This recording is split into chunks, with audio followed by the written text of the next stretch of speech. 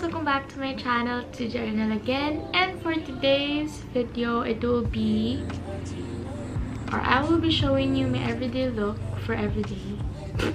I don't know. Pero, anyways, time check. It's already 9:04 in the morning.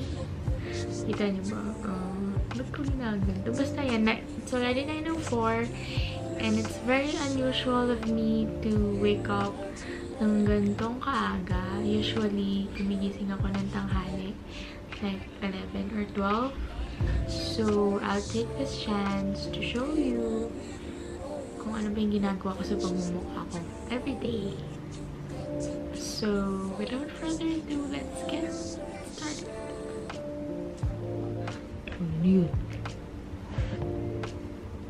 I believe gumawa na ako ng everyday makeup routine ko sa YouTube, sa previous video ko. Kaso, I think that was Get Ready With Me. Hindi siya talaga yung separate video for everyday makeup routine. So, kaya ako napag-decide na gumawa ng ganitong video. And since boring na din kasi wala na akong magawa, so ito na lang gagawin ko. Yup.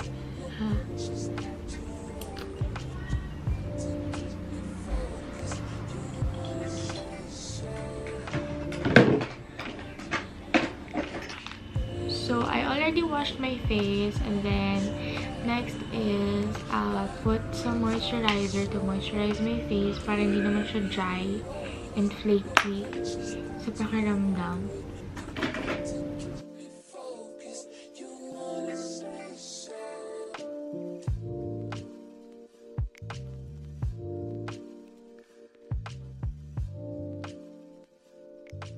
Then after that, I'll do my brows.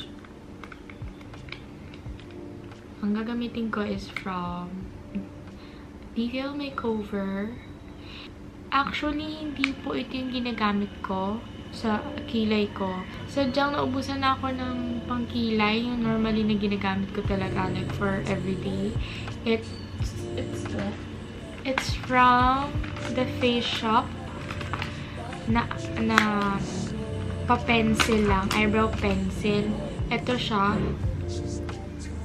Face shop pa to? Yeah. Ito siya. Ganito siya. Pero kasi naubos na siya. And then, hindi ako makabili ng bago kasi hindi ba quarantine. ECQ. So, ito na lang yung natira ko. Ito kasi ginagamit ko like for ano lang. For occasions lang. Yung mga tipo, ganyan. Pag kailangan ko ng bonggang-bonggang makeup sa mukha ko. So, yun. Pero, I have no choice. I have to use this. So, ito muna gagamitin ko.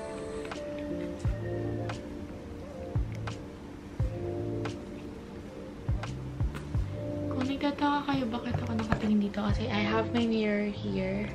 And, yeah.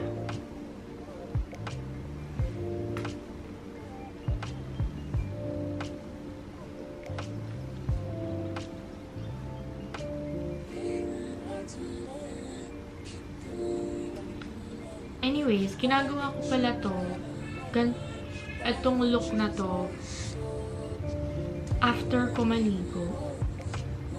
Ngayon kasi kakagising ko lang, and hindi pa ako naliligo kasi maaga pa. Eh, diba, normally, usually, nagigising ako tanghali na, and then, diretso ligo na din. Tapos after nun, ito na yung ginagawa ko. Tapos, TikTok.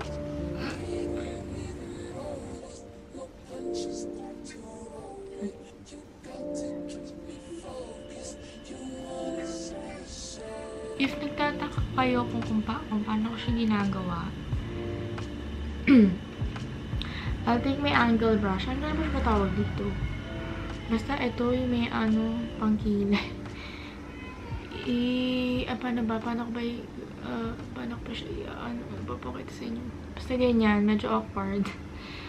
Magdadraw lang ako ng line sa baba para may guide ako, diba? Makikita niyo ba? Magdadraw lang ako dyan ng line sa baba. And then, isi-shape ko na siya. Mas maganda magkilay kapag may shape na yung kilay niyo. Pag naahit na siya. Hindi ako marunong magkilay sa iba kasi baka kung ano lang yung magawa ko. Kasi yung kilay ko, pag ako, alam ko na kasi kung anong kilay ang gagawin ko. Alam ko na yung shape niya eh. And dati sobrang iritang-irita pa kasi hindi ko siya mapantay. And then, hanggang sa na-realize ko na walang pantay na kilay ko.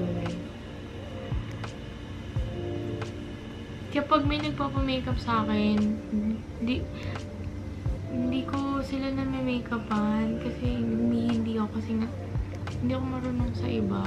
Di ba may ganon? Marunong ka sa sarili mo pero hindi ka marunong sa iba. And I'm scared na baka kasi ma-disappoint ko sila, di ba, sa gagawin kong makeup.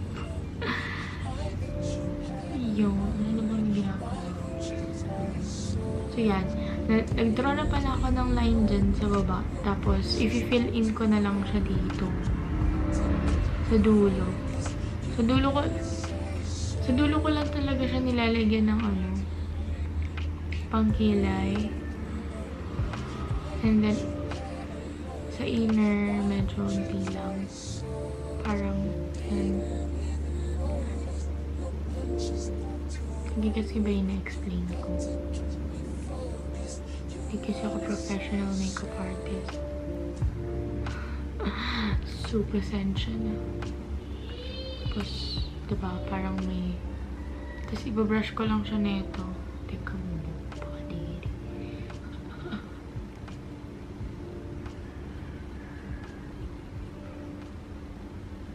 Gising ko lang siya.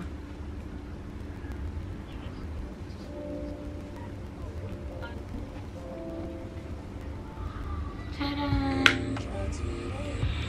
So, parang hindi siya makita na maayos sa camera. And then, next is, maayos pa siya sa camera. Medyo nako-conscious tuloy ako. Kung hindi mo siya maayos sa camera, sorry. Pero yan. Isa ko na nga. Baka hindi ko mabigyan ng justice tong vlog nito pag hindi ko inayos.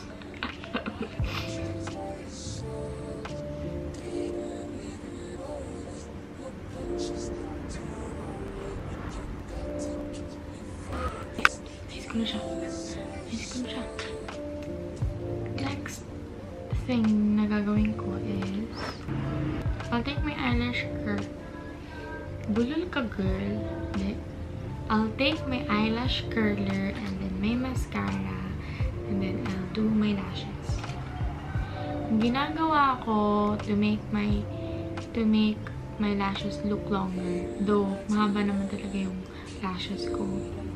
Ang gawa ko is sisipit ko siya, ganyan, diba? Isasagad ko. Alam nyo ba, isa sa mga hidden talent ko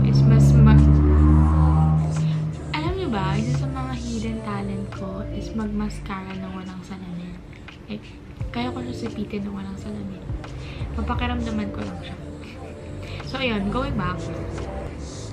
Tingin ka sa baba, tapos sipit nyo siya ganyan. Sagad nyo, ha? Pero wag naman yung to the point na masasaktan na kayo. Sagad, yung feel nyo lang sagad na siya. And then, ganyan nyo. Sipit nyo. Then, move nyo pa ganyan, pataas. Medyo awkward na yung pumumukha ko ngayon kasi rar. Like, for ilang seconds. And then, yan. Girl! May eyelash curlers from... Anong tawag sa brand na to? Japanese brand siya eh. Ito yung ginagamit nila, Ray Hermar. And then, sa kabila.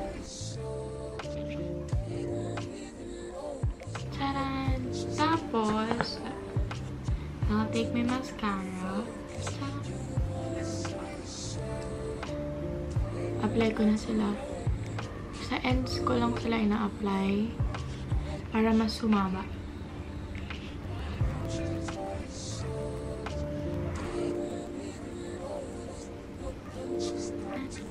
Then after that, I'll take this EV matte color stick.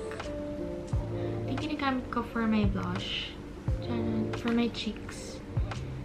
In the shade of Rosy You. Kita niyo ba siya? Siyempre, hindi niyo siya makikita. Basta, ito yung shade niya. Hindi niyo nga, ayaw nga mag-focus. Basta yan. Nalagay ko lang siya here.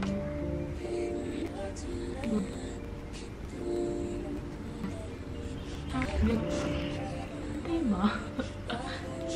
For sure kung pattern.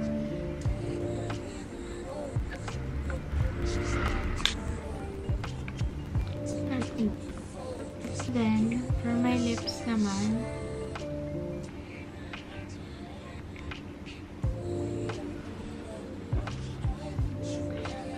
I use this Happy Skin. Sabi girl, ang kalat na niya. Linisin ko lang. Too cute. Linisin ko lang siya. With makeup remover. Naglilik na kasi siya. Ito yung ayaw ko sa lip tints. Naglilik sila.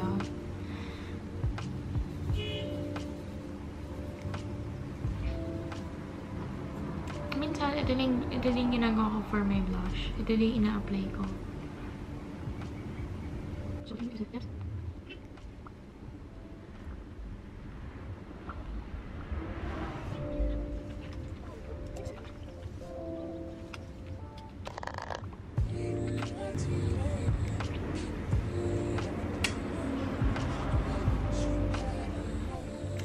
So that's it. That's my everyday makeup routine.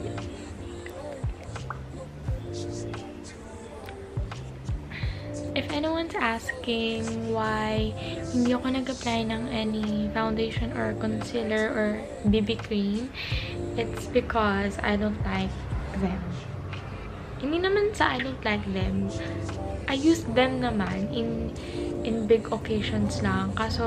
Kasi hate ko yung feeling na mabigat. And yun yung feel ko pag nag-apply ako sa mga foundations or BB cream. Ang bigat niya sa feeling and hindi ako mapakali. Eh, dito lang naman sa bahay. So, yeah.